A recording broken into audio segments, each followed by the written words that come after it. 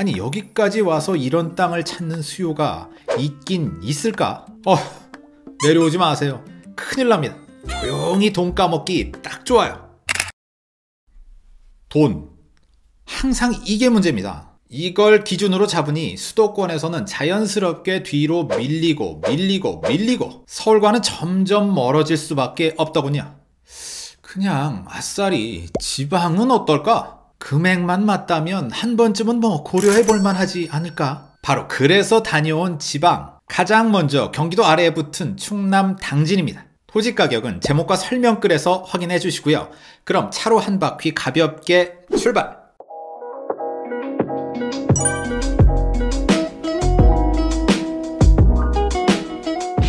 돈이 다가 아니요.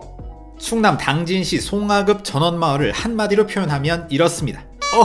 아까 돈이라고 했다가 또 지금은 아니라고. 시방 그게 지저없이 뭔 소리여. 영상 끝까지 보시면 충분히 이해하실 겁니다. 오늘 돌아볼 곳 위치는 여긴데요. 저수지 근처 기가 막힌 수변 절경부터 먼저 떠오르시죠? 저도 처음엔 그랬습니다. 하지만 자, 오늘도 길은 이어집니다. 마을로 들어가는 진입로, 지방의 흔한 시골길 모습인데요.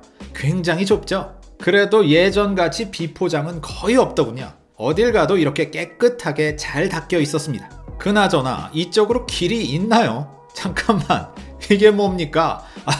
고물상인가요? 암튼 길이 끊겼네요. 다른 쪽으로 한번 가보죠. 그래도 이 앞쪽은 뭔가 그럴듯한 풍경이죠.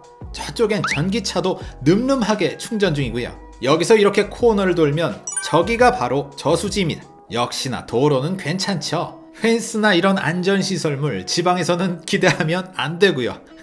암튼 지금은 살짝 을씨년스러운 저수지. 하지만 날 풀리면 훨씬 더 그림이 예쁘겠죠. 다만 습기와 벌레를 막기엔 집들이 너무 물 쪽에 가깝지 않나 싶기도 했습니다. 저쪽에는 낚싯배들도 좀 보이네요. 낚시가 가능한 저수지 같죠? 나중에 행락객들 찾아오면 쓰레기나 소음 문제가 어떨지 이런 것까지 고려해야 하는 상황. 길이 어디까지 나 있나 계속 돌아봤더니 따로 이어진 길은 없네요. 여기서 돌려 다른 쪽으로 나가보죠. 이 오른쪽이 처음에 돌아본 마을인데요. 이 저수지 하나 보고 모인 오래되고 아담한 마을. 근데 이건 솔직히 좀 작죠. 근처에 또 비슷한 마을이 없을까 좀 더 둘러봐야겠습니다.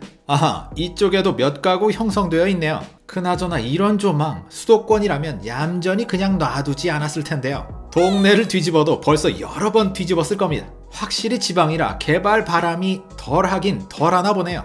산 따라 길 따라 유유자적 한번 천천히 들어가 볼까요? 보기에도 친숙한 전형적인 우리네 고향 모습. 저 멀리 어디선가 전원일기 BGM도 살살 흘러나온 것 같네요.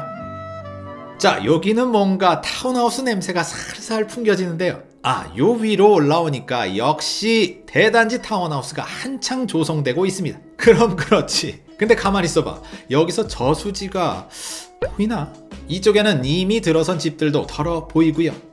저 아래쪽까지 마을 사이즈가 제법 크네요. 평지에 생선가시 모양으로 쭉 시원하게 펼쳐져 있습니다만 여유 토지는 아직 많이 남아있는 것 같네요. 근데 이런 택지를 볼 때마다 늘 궁금합니다. 아니 여기까지 와서 이런 땅을 찾는 수요가 있긴 있을까? 근데요, 항상 이렇게 걱정은 해도 나중에 찾아와 보면 전부 완판! 참 신기하죠? 기왕에 조성한 마을, 여기도 조만간 사람들로 북적이길 살포시 기원해봅니다. 차로 천천히 돌다 보니 이것저것 궁금한 게 생겼습니다. 교통 좋은 곳을 찾는다고 열심히 찾은 마을. 근처 주요 도로는 어떤 게 있을까? 여기서 아이들 교육까지 바라는 건 무리겠지. 하지만 인프라는 늘 겹치기 마련. 찾는 김에 마트와 병원 위치까지 한번 알아보자. 돌아보니 왜 지방이 힘들다고 하는지 이제야 알겠네. 근데 말이야, 다른 건 몰라도 전원주택으로선 그나마 좀 희망이 있지 않나? 찬찬히 생각 좀 해봐야겠네.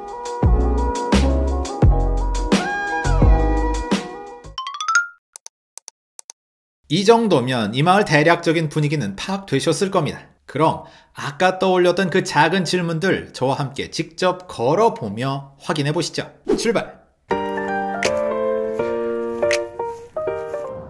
지금 겨울이라 저수지가 꽝꽝 얼어붙어 있습니다. 여기는 지금 전대저수지고요. 저 앞쪽에 고속도로가 서해안 고속도로입니다. 처음으로 돌아보는 지방답사, 그래도 교통 좀 괜찮고 인프라 접근성도 나은 곳으로 좀 골라봤습니다. 지도 한번 보실까요? 마을 바로 앞으로 서해안 고속도로가 큰 획을 긋고 있는데요. 여기서 바로 탈 수는 없고요. 위아래 놓인 당진, 송악 IC를 통해야 합니다. 딱 그 중간이 우리 마을. 어느 쪽으로 가던 약 20분 정도는 걸리네요. 이 정도면 뭐 시골치고는 괜찮죠. 저 앞쪽에 우리 마을이 저수지 앞에 조그맣게 형성되어 있고요. 이 샛길을 따라 쭉 나오면 이렇게 논과 밭이 있고 저쪽에 봉분도 있습니다. 지금 소똥 냄새가 엄청납니다. 그럴 수밖에요.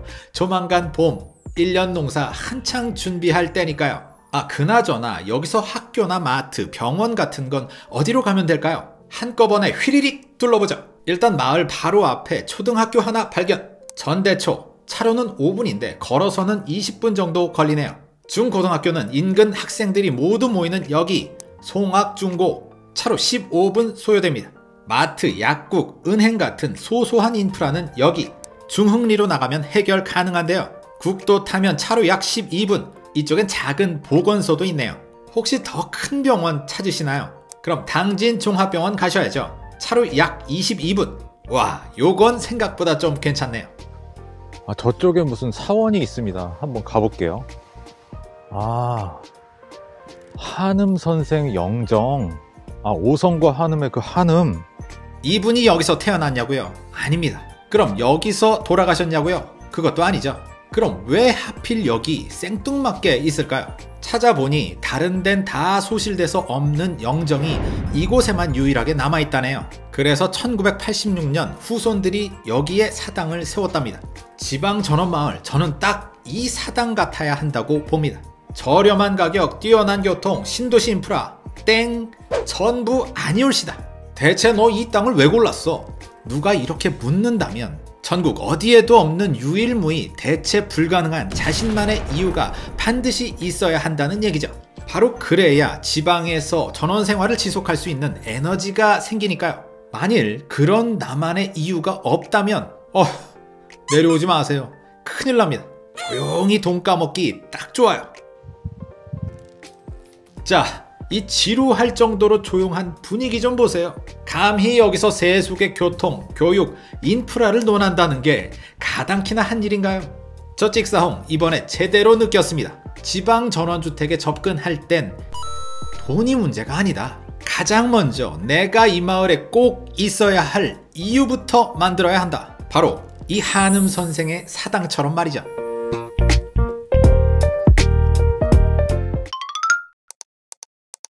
충남 당진시 송악읍 전원마을 답사기 잘 보셨나요? 이번에도 역시 제가 이 마을에 느낀 점 간단하게 정리해 보겠습니다. 먼저 장점은 이렇습니다.